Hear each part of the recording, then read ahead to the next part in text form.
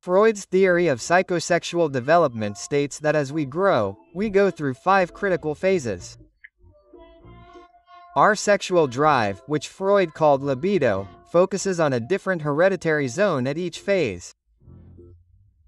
These phases are known as oral, anal, phallic, latency, and genital.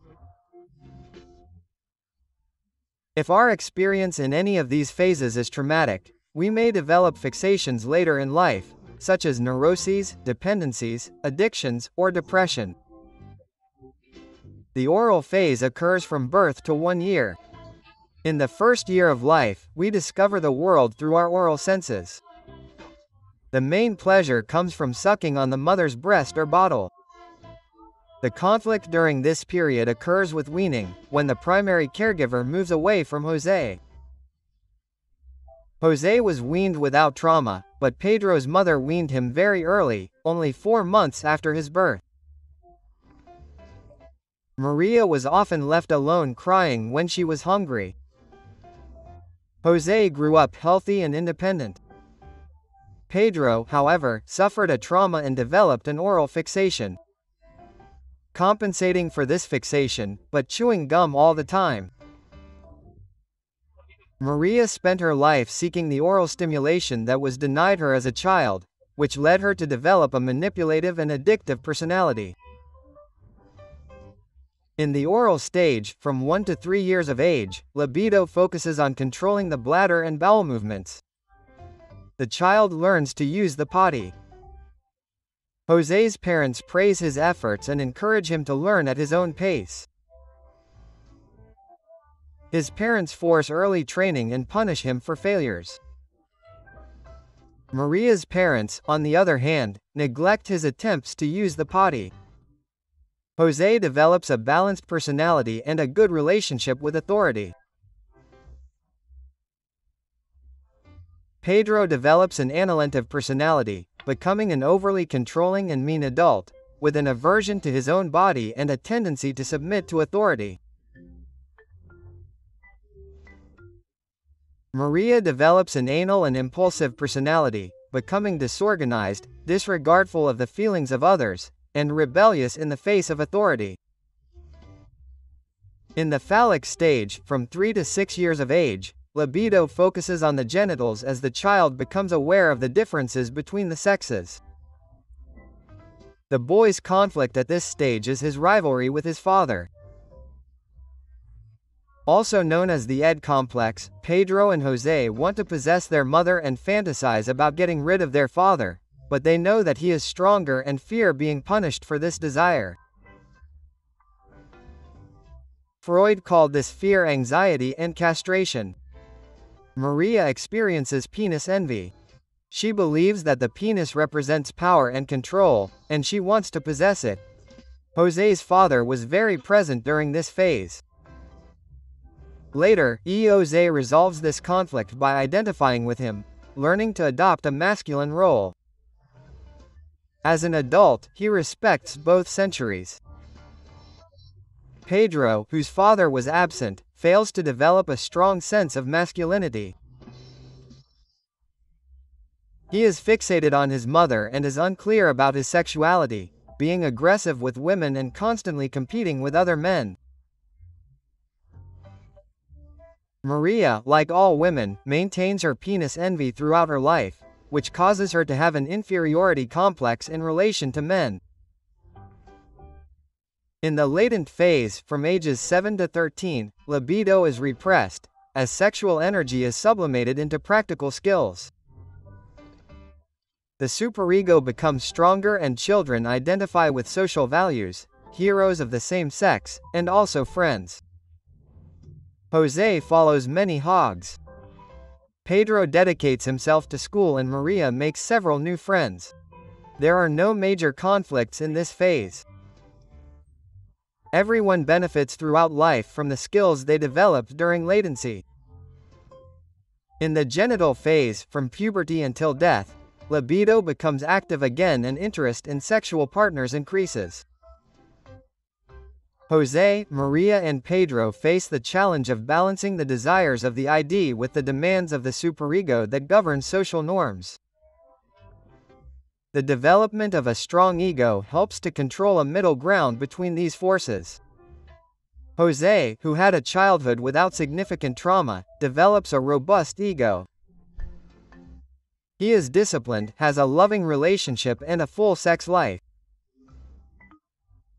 Pedro's ego is weaker than his superego, causing him to stifle his desires, which leads to the emergence of perversions. Maria, with a weak ego and superego, prioritizes her sexual needs and ignores social norms, being selfish and guiltless for breaking the law or harming others. To understand this theory, it is necessary to place it within the famous work of Freud on the unconscious. He suggested that we store childhood memories and experiences without realizing it. These experiences then influence the unconscious, our behaviors in everyday life. Freud explained that the mind operates on 3 levels: the ID, which I will explain later, the superego and the ego. Young children are dominated by the ID, which seeks immediate satisfaction. In psychoanalysis and psychology studies, the ID is responsible for extinct organic impulses and unconscious desires. The ID has no contact with reality and can satisfy itself in fantasy, even if it does not carry out a concrete action related to that desire. The impulses of the ID can bring to the surface basic needs of the individual that have been repressed, for example, the child's sexual instinct, which is often unaware of, because it is so repressed. The ID stores everything the individual has, all their needs that have not been satisfied. The ID is called the pleasure principle. Around the age of 7, we develop the superego and desire to be good moral citizens, pleasing others. The ego forms in adolescence to balance the 2 forces.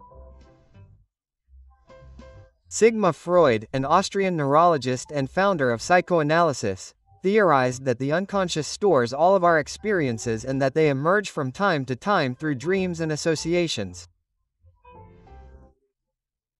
By revealing traumatic memories and desires through conversations, we can free ourselves from our neuroses and live healthier and more fulfilling lives. Freud believed that instead of eliminating our complexes, we should come to terms with them, as they are what direct our conduct in the world.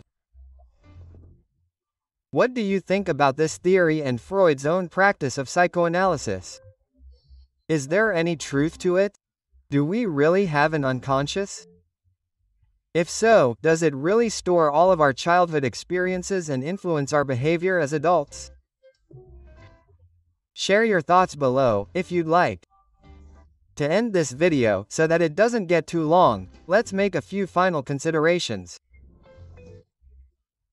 Freud's psychoanalysis invites us on a profound and loving journey into the unconscious, revealing how our childhood experiences and the conflicts we have in our minds shape who we are in adulthood.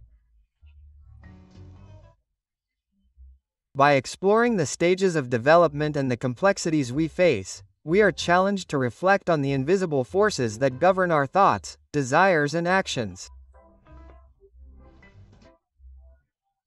Are we truly in control of our decisions, or are we being guided by repressed memories and unconscious impulses?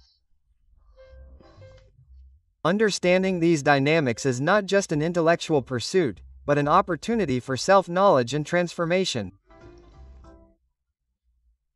Psychoanalysis offers us the tools to confront our deepest fears, resolve internal conflicts and, in this way, achieve a fuller and more authentic life.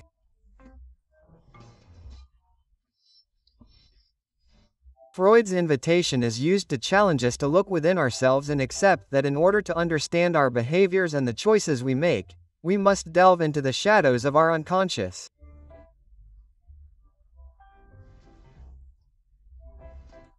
Ultimately, it is this understanding that will allow us to live in a more conscious and balanced way, thus aligning our desires, behaviors, and relationships. Now we want to know, are you ready to face the truth that resides in your own unconscious? Are you willing to explore the depths of your psyche and free yourself from the chains that limit your potential? The journey is difficult, but the reward is transformative. Thank you very much for liking our videos, commenting on our videos, sharing our content. I am grateful to all of you who follow us. A hug and until next time.